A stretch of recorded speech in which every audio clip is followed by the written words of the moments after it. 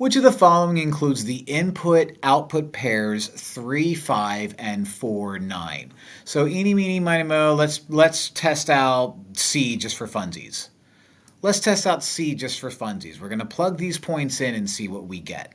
Okay, so you would be my output, you would basically be my Y, and you would be my input, basically my X.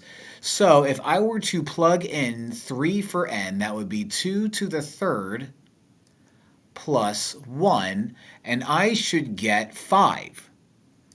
So 2 to the third is going to be 8 plus 1, and last time I checked, 5 ain't 9. Now I've heard of working from 9 to 5, but 5 isn't 9. So it's not C.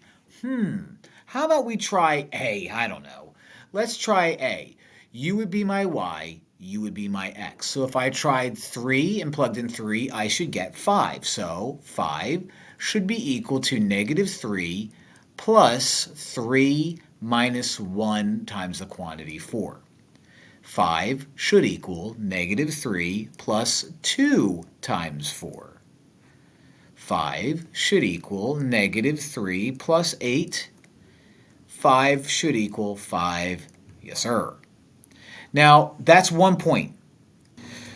So to test the other one, we are going to plug in 9 equals negative 3 plus 4 minus 1 times 4, which means negative 3 plus 3 times 4 has got to be equal to 9, and negative 3 plus 12 has got to be equal to 9, and you know what? 9 is 9, so A is our guy.